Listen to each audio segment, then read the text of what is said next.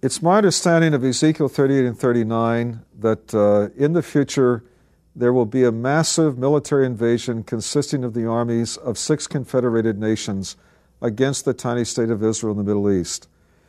The leader of that 6-nation confederation is identified for us in a number of different ways, and those identifications appear to point in the same direction, that that leader will come from the southern part of what we have known historically as Russia or the Soviet Union.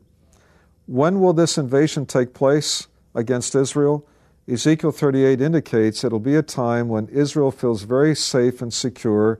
to the point that it's let down its own guard militarily as far as defenses are concerned.